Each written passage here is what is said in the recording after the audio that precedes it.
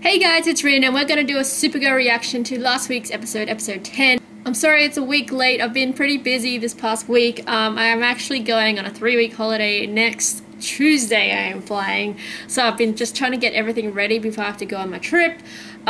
Which is like the end of that trip is Lexicon. I cannot believe it's almost here. It's so soon and we've been talking about it for months and months and months and it's finally like almost here. But yeah, I'm gonna do the reaction to episode 10 obviously now and hopefully upload it tomorrow, and then I'm gonna do episode 11 later on this week and get that up before I leave. And also that means because I leave on a Tuesday here, I won't get to watch the Valentine's Day episode.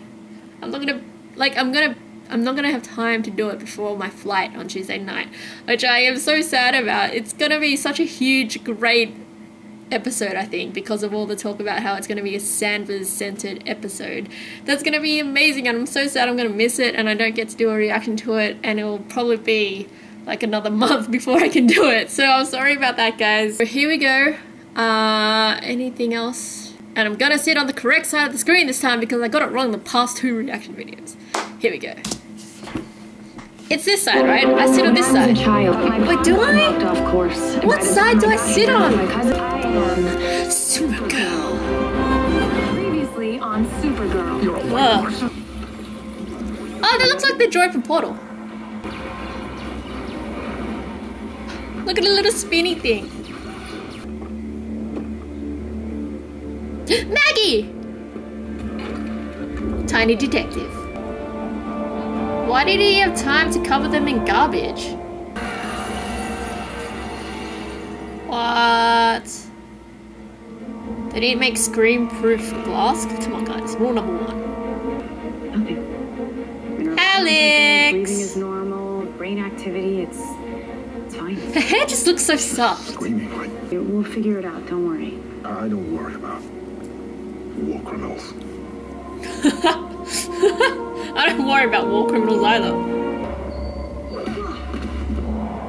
About time. The You know what fuck? that power makes me? Who are these people? Buddy. They're working together. They can hold her off for. No, give it about 5 seconds. 10 at least. She's way too polite. Oh, you in bed? If I'm right, you gotta try vegan ice cream. That's disgusting. Yuck! If I win, my place tonight. Of course she's vegan. No, I'm being nice. I need to get into this cell. I'm good. They're making bets on cars. That's so cute. How did this happen? And of course Maggie's vegan. Gold and We've got this. I mean, you've already defeated her twice. What's the big deal? The deal is that she brings death and destruction. Yes, Sean. that's bad. I can take Monel as a There's nothing wrong sidekick. with A her non-romantic physically, sidekick, I can take it. let her How? the mind meld. Mind meld? That's Mass Effect shit. Like, if you do Let her drown in her own sins. Oh, John, you'll be back. Will be back for sure.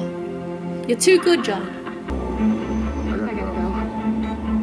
Win, get downtown now. Oh, James, what do you think a metal suit's gonna do? This must be the episode where Kara just finds out.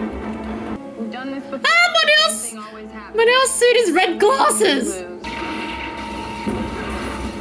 So she can possess people now? I'll see you in a minute. Oh, Guardian. Let's move, let's move. Why did that guy roll? Like fully...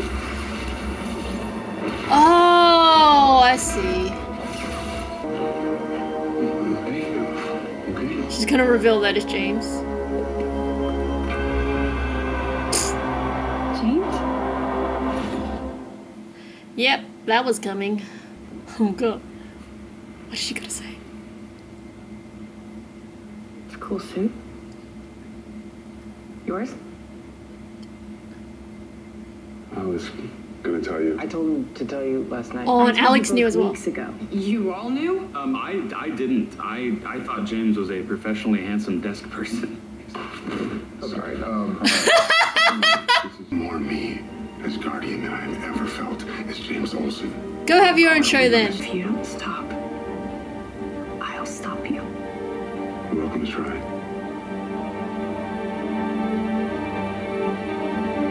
What? She opened opened up a vein for you. She had to know that there was a chance saving you would reveal her as a white Martian. She did it anyway. I like that line. She opened up a vein for you. Tried to help your kind. It's a good line. Just like this. Forgiveness is something you give to yourself. This is really interesting. I totally know where Livewire is. How? Short answer, science. You want to go catch her and show Supergirl exactly what we can do? My man. You dicks! And got him for the win. What dicks? That is 100% not the right thing to do. We're not Like, saying if they goodbye. fuck up. I'm bringing her back. If things get hairy, I'm gonna pull you out. Oh, my I need you to family! do something for me. John, Cara, and Alex. What do you need? Stay with me. We're not leaving. We're here. His new daughters! I love this! All right. Oh.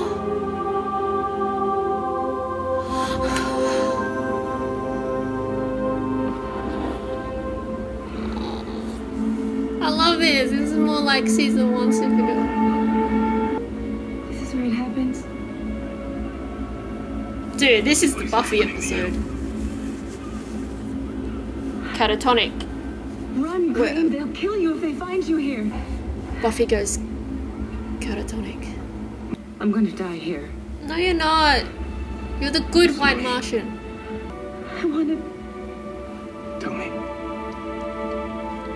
to be your friend. I couldn't bring your people back to life, but I could make you feel less alone. Oh. I'm so sorry.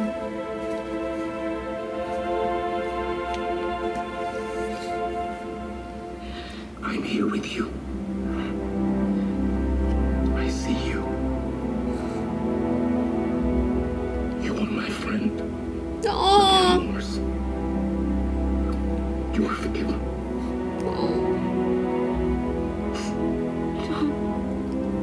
It's time to go. God, I'm getting real emotional over this. Mind melting. Yay. That's good. I hope she sticks around like for much longer. She's a great addition. Like, I love all that history and backstory we're getting of John and the Martians. Such a nasty woman. Intruder alert. Showtime. Nasty woman. Are you serious, Supergirl? You. Oh, Supergirl. You and Mr. Olsen are actually a pretty impressive team. Ah, don't. So she's just out there, free. As a bird. Why did you let her go? Babies. It means vegan ice cream at my place tonight. I never should have taken that bet. Gross. Aww. Good talk.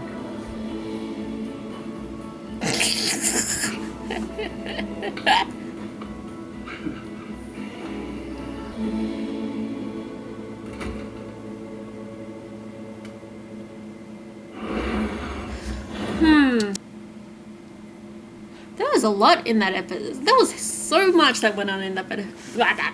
There was so much that went on in that episode, and I liked, I think, most of it.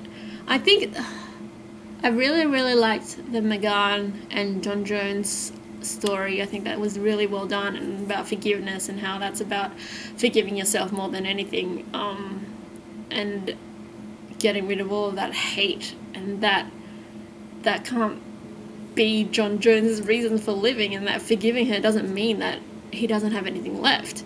I really love that whole thing, and yeah, the whole story is really well done. Just because her kind were all killers, it doesn't mean she is. There's always an exception to the rule.